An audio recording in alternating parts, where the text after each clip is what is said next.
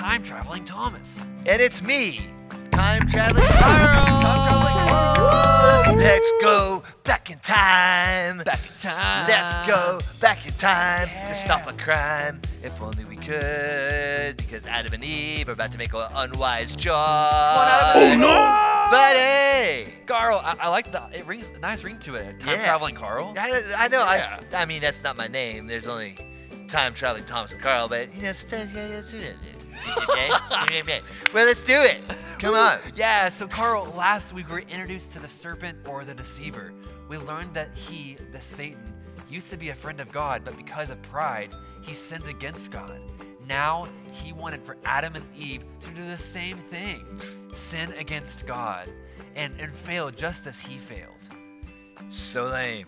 So lame. So lame. So lame. So not good. No, that's not good at all. Not good at all. So Carl, today, we're gonna learn about temptation. I don't even know what that means, but I can tell you right now, I don't like the sounds of it. You're on something right. All right. Temptation is when something or someone tries to get us to do something that we know we shouldn't do. Well, we better bust out the old logos and go See check where this out some of this temptation dynamics. Yeah, only one way to find out. All right, let's do it. Get our logos live fired up and get this thing going. All right, buddy. All right. Let's go. Loading. Got the logos. Please confirm. Loading. Loading complete. Are you ready, Carl? I'm ready.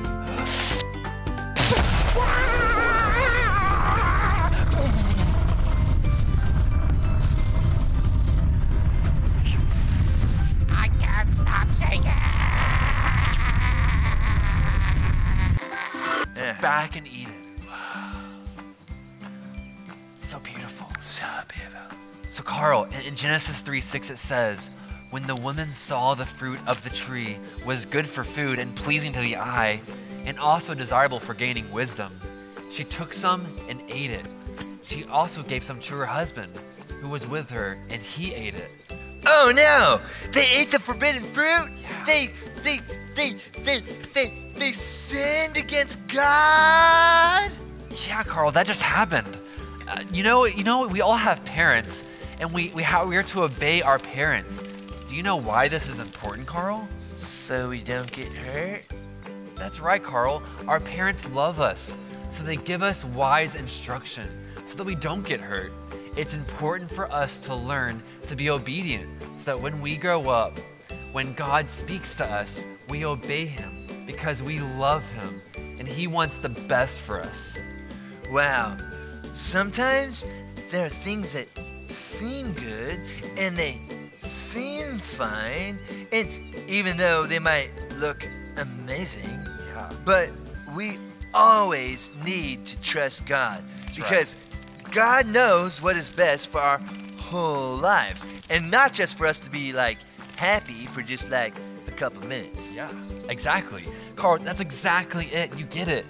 Well, you know what, Carl? Let's pray and ask God if he would give us the grace to be good listeners and obedient children so that our lives will go well, so that we would be blessed. This sounds like an opportunity for a declaration. Did you just say declaration? I sure did. All right, let's declare this together. Let's do it. All right, kids, you ready? Jesus! Jesus! We love and trust you. We love and trust you. Give us the grace. Give us the grace to obey you forever. To obey you forever. And not be tricked. And not be tricked. By the deceiver. By the deceiver. In Jesus' name, amen. Amen. Amen. So good. So good. So good. So good. We can just trust Jesus. We sure can. That's right. Can I tell you something? What's up, Carl? Yeah, I got a feeling that God's not going to be very happy that they ate of that tree. Well, I guess we'll have to find out next week. Next week, kids. Come back. Time traveling Thomas and Carl. But first, let's get a blessing from Mr. M. Mr. Moses, All right, let's Mr. go Moses, to we're ready you. for you. Come All on. right. All right, see you kids later. Goodbye, kids. I want to bless you, so hold out your hands in front of you and close your eyes. Here we go. May the Lord bless you and keep you. May he shine his face upon you. May he be gracious to you and turn his face towards you and give you peace. Shalom.